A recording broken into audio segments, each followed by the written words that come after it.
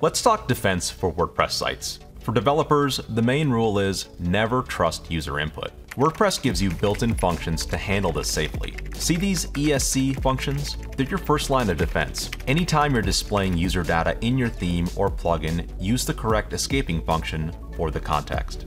For input, WordPress has sanitization functions. Clean the data when it comes in, escape it when it goes out. For site owners, here's what most of them miss. Outdated plugins and themes are the #1 source of XSS vulnerabilities.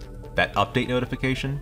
Don't ignore it. Developers patch security holes all the time. For end users, a carefully crafted XSS payload will evade your detection and you'll likely never even notice. This is where Wordfence comes in. Our web application firewall knows common XSS patterns attackers use against WordPress sites. We block them before they reach your code. For uncommon patterns, we leverage custom WAP rules powered by our threat intelligence and bug bounty program. We see thousands of XSS attempts daily.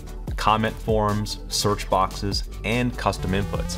Wordfence catches these automatically, even if your theme or plugin has a vulnerability. Bottom line for WordPress developers, use the built-in escaping and sanitization functions if you're writing WordPress code.